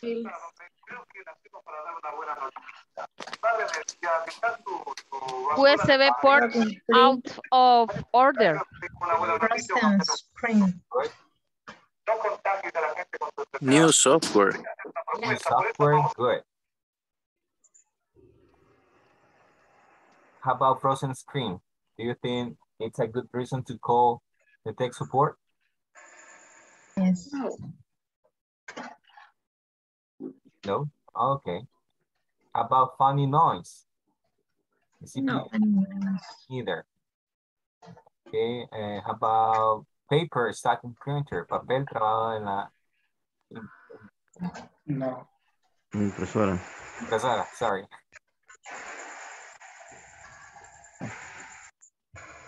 Is that a good reason to call tech support? No. No, okay. How about virus in your computer? Let's suppose you are working and suddenly you got a virus in your computer. Is that good reason to call the tech support? Yes. Excellent. Good job.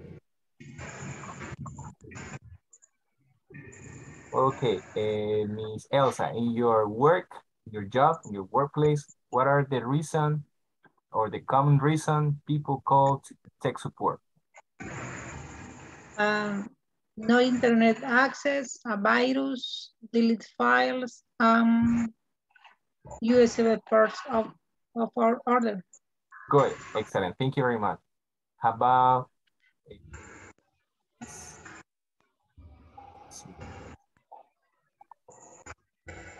Miss Heidi?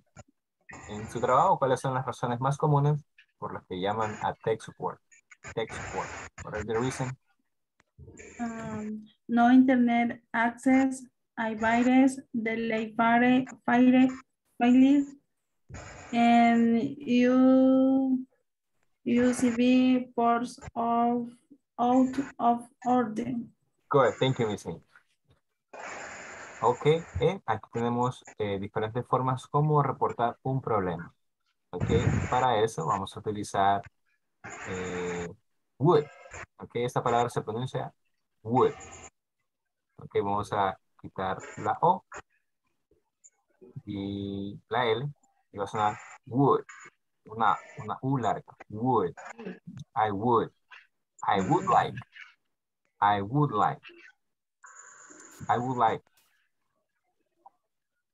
I would like to report a problem. Ok, con esto lo que hace es que suena el verbo me gustaría. Me gustaría reportar un problema. De esta forma usted suena más educado, okay, polite, para pedir o reportar un problema. I would like to report an issue. Me gustaría reportar un problema. I would like to report an issue. I have trouble with, problemas con. Ok, la palabra issue es un sinónimo de problema. Es como que usted dijera, está reportando un problema. I would like to report an issue.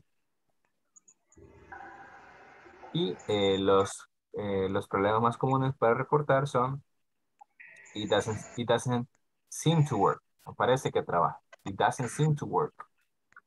It makes strange or funny noise. Como ruidos extraños. It makes a strange noise. It doesn't turn on. No enciende. It doesn't turn on. Turn on.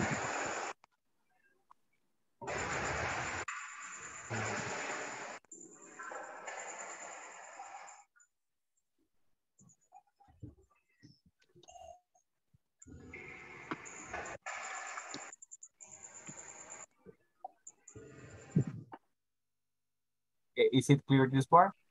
Ways to report a problem and common issue to report. Cómo reportar un problema y problemas comunes que reportan.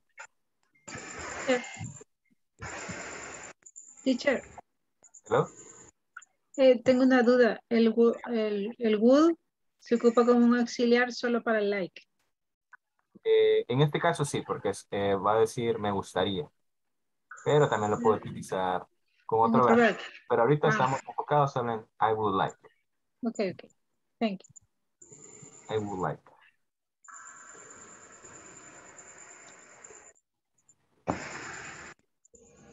Okay, now we have the pair work.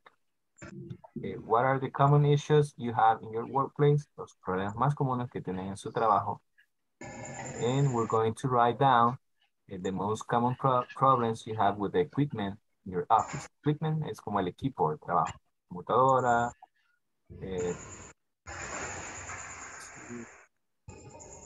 telephone, etc. Okay, and we're going to write the problems in your classmate have in common in the middle section. Okay, y usted va a escribir los problemas más comunes que tienen en su trabajo y en medio del cuadro los problemas que tienen en común. Ok, pero relacionados con el equipment que usa en su oficina. No problemas de su vida. Ok. No sé si tiene alguna pregunta con esta actividad. Sí, repeat. En uno vamos a poner, es solo eso, por favor. Sí, sí, con gusto. Con gusto, Miss Carolina. En la primera columna usted tiene que colocar los problemas más comunes que tiene en su trabajo. Por ejemplo, que no se enciende la computadora, que la computadora tiene virus, que el teléfono no sirve. Y en medio va a colocar los problemas que son similares, por ejemplo, que su compañero, que son bastante parecidos. Como por ejemplo, vamos a suponer que usted trabaja con Mr. Nicholas y también en la empresa donde trabaja Mr. Nicholas, a menudo se cae el internet, a menudo no funciona la computadora, entonces esos problemas se repiten en su trabajo, Miss Carolina, y en el trabajo de Mr. Nicholas. Siempre cae la internet. Es un problema que comparte. Entonces, vamos a colocar los problemas más comunes que tenemos en nuestro workplace. Is it clear now? ¿Y el tercero? El tercero es de su compañero.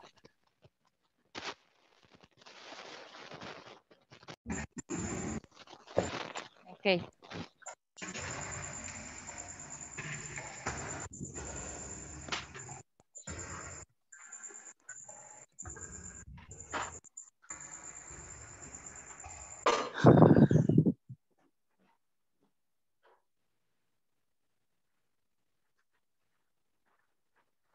Ok, yo considero que con 2 creo que son suficientes.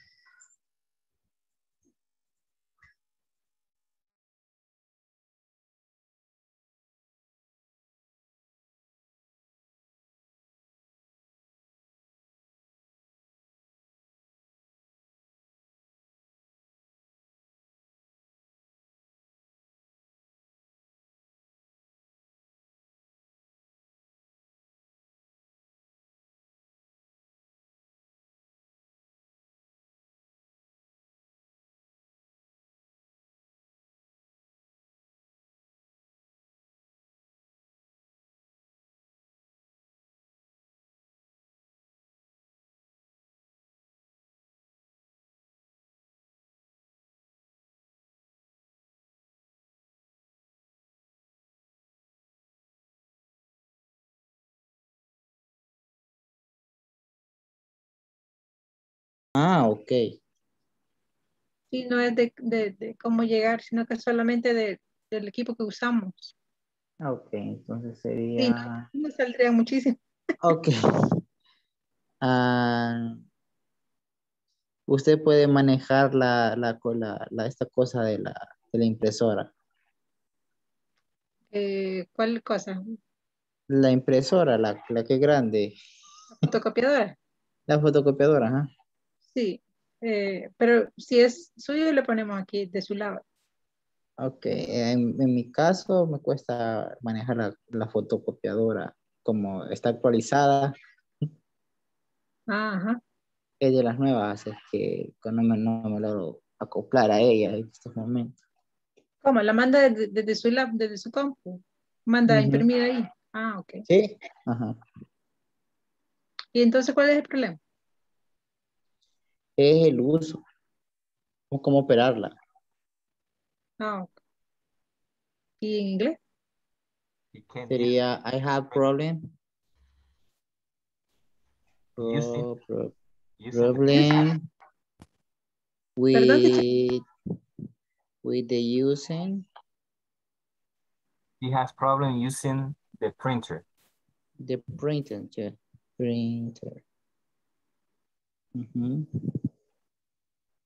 El otro sería, en su caso, problema Yo tengo problema ahorita en mi compu porque le instalaron un nuevo disco y no me, en una de las sesiones, porque tengo 2 sesiones, cuando me conecto a la LAN, no me agarra la USB, solo si me conecto con el otro usuario.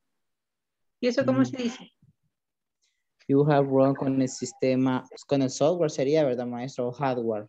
Operating System. Operation system, ajá. Problema. With you.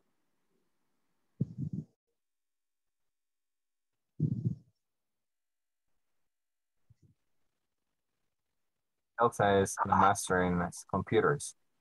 I am engineer in the computer. You see? That. Yeah. I like the hardware. Software, nah. Okay. O sea que usted la desarma, todo eso. Ah, eso me encanta. ¿Sabe qué? Sí, por eso estudié eso, porque saqué un técnico primero y de allí, pues estudié la ingeniería. Pero no le sobran piezas. No sea así de cruel, bro. Don Quijo. Cuando, sí. no. Cuando la vuelve a armar, no le quedan unas 3 piezas. Ahí Me quedan tornillos sueltos, pero generalmente son del disco duro. Así que. Bueno, qué cruel, profe. Dice, vale. ¿Otro?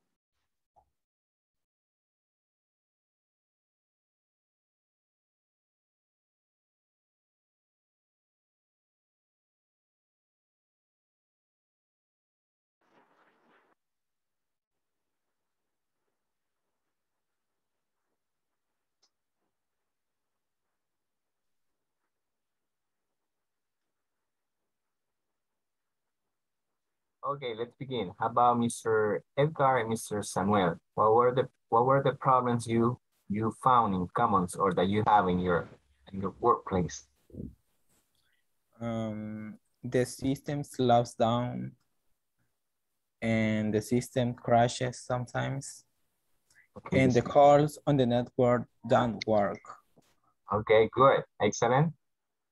Okay, how about Mr. Ever Giovanni? What were the problems that you found in common with Miss Heidi?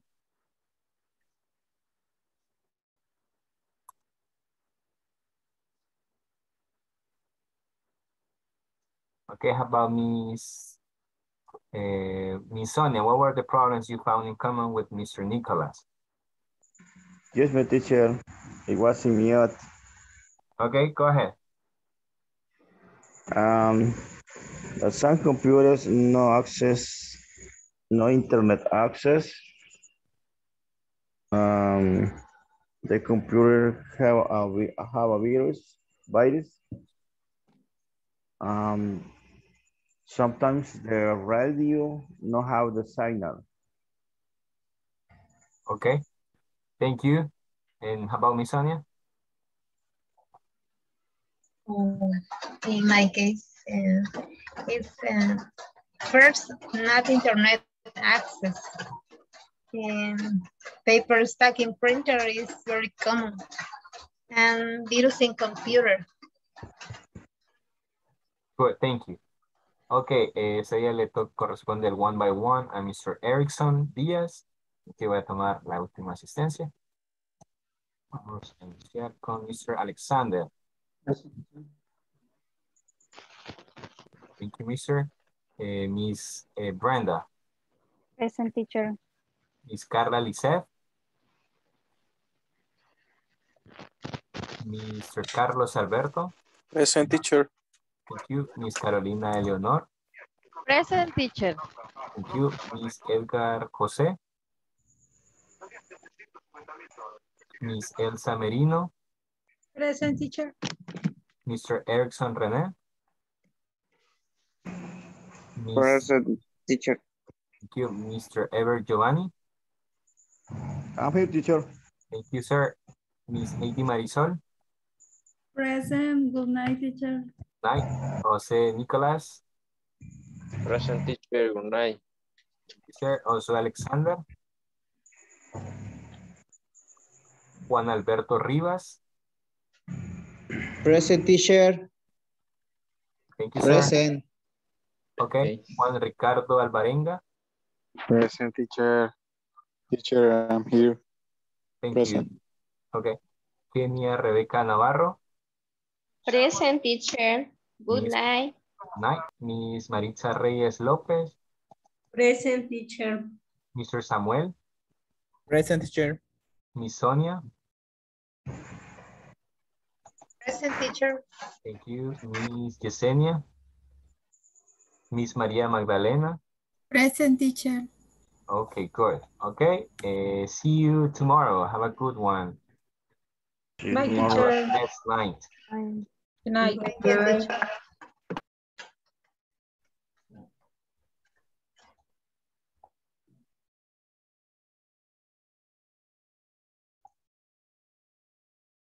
Ok, Mr. Erickson, como usted sabrá, estos 10 minutos son para un poco de refuerzo en el tema que usted guste. Así que usted me indica si es alguna estructura en especial o algún vocabulario o algo que le gustaría reforzar.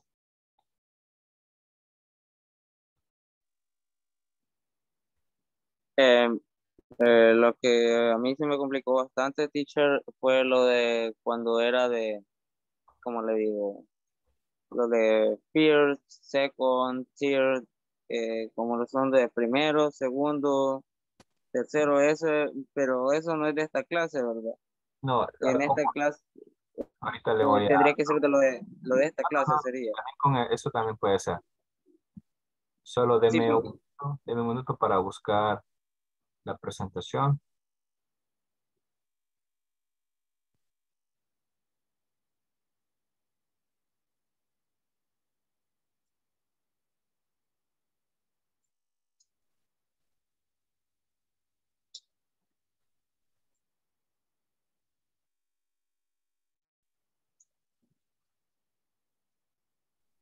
Ok, permítame, Mr. Erickson, que estoy buscando la presentación.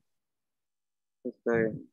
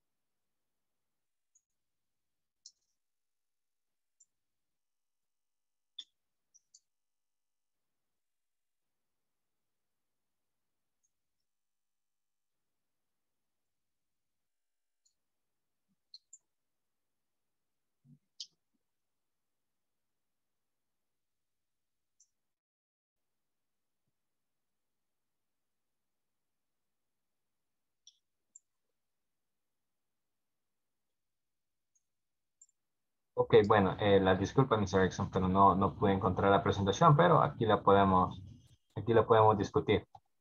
Los ordinal numbers. Ok, los ordinal numbers, Mr. son, por ejemplo, se utiliza para dar secuencias o para dar lugares, por ejemplo. Para decir en inglés, para decir en español, perdón, primero, segundo, tercero. Entonces,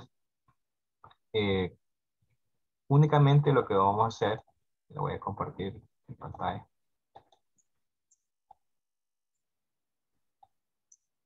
Ok, por ejemplo, vamos a agregar el 1 y el número 1 será first. Ok, estamos bien ahí, ¿verdad? Entonces ya no vamos a decir one, sino que para decir primero vamos a decir first. De ahí tenemos el número 2, que es second. Ok, de ahí tenemos el tercero, que es third. Third. Y así, el cuarto sería fourth. Fourth.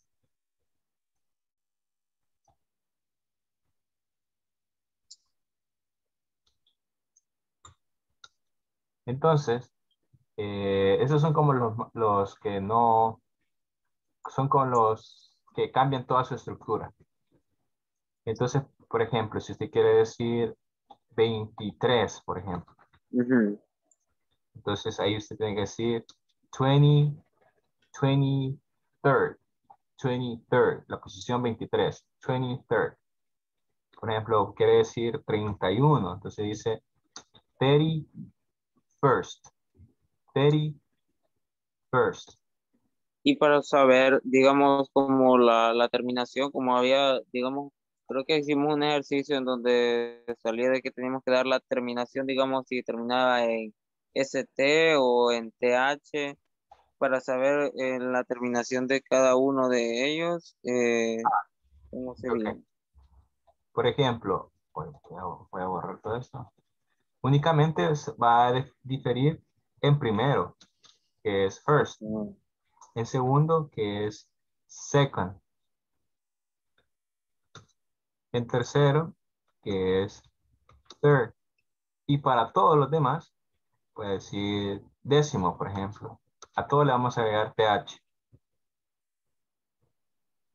Por ejemplo, si no termina con primero, segundo o tercera, ¿verdad? Por ejemplo, vamos a ver 16. Entonces, 16 termina en TH. Pero ¿qué tal décimo, bueno, décimos primero o 21? ¿Cómo sería en ese caso? Sería ST. ST. Esa sería la terminación. 21st. 21st. Pero digamos, si fuera 35, ¿cómo sería la terminación? Sería TH, supongo. TH. Good. Muy bien. Pero si es 32, sería ND. Second. Second, ajá, de second. Solo va a cambiar si termina en 1, 2, 3, que es first, second, third. Y para el resto, TH. Eso sí, eso me confundió bastante en el ejercicio porque sí, no capté mucho eso de que solo serían primero, segundo y tercero. Y de ahí los demás serían TH. Ajá, esos son como los más, como los básicos. Primero, segundo, tercero. Que usted, como usted puede ver, cambia su estructura en totalidad. Ya de ahí estos solo sirven, ¿verdad? Para asignar un lugar y así como usted me mencionó, ¿verdad?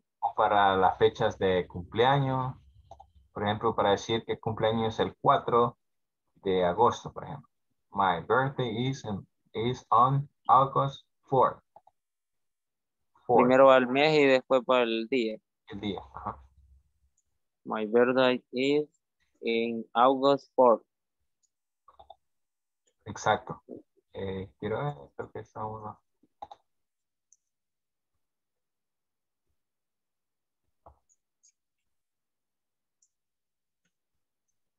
Le voy a dejar un link donde usted puede practicar los números ordinales.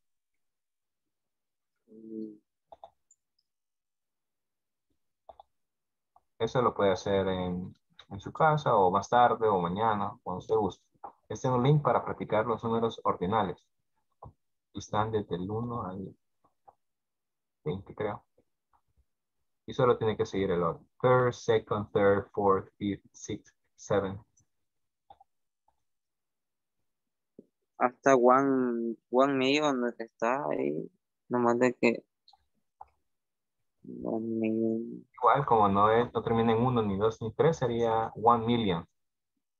Ajá, con TH al final. Million. TH. Para que pueda practicar los ordinal numbers.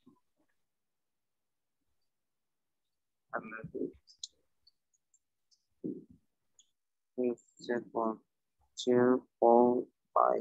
Okay, Mr. Erickson, do you have another question, sir? ¿Cómo me dice? Si tiene otra pregunta. Pues yo creo que no, yo solo, más que todo en eso, me equivoqué todo. En la actividad salí bien mal con eso, porque no captaba muy bien. Pero hoy creo que sí ya le quedó claro, ¿no? Sí, ya me quedó bastante claro eso. Okay. Okay, sir. So see you next class. Have a good one. Nos vemos en la siguiente clase. Ah, perfecto. Entonces, feliz noche, teacher. Bye bye.